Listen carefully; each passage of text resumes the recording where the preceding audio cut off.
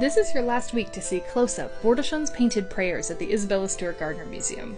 Bourdichon was an incredibly skilled court painter who made illuminated manuscripts in the courts of 4 French kings from the 15th and 16th centuries.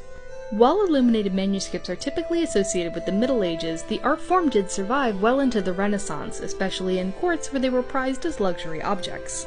Isabella Stewart Gardner collected this book of hours for the princely sum of $1,000 in 1890, and this exhibition gives us a good chance to appreciate her eye as a book collector.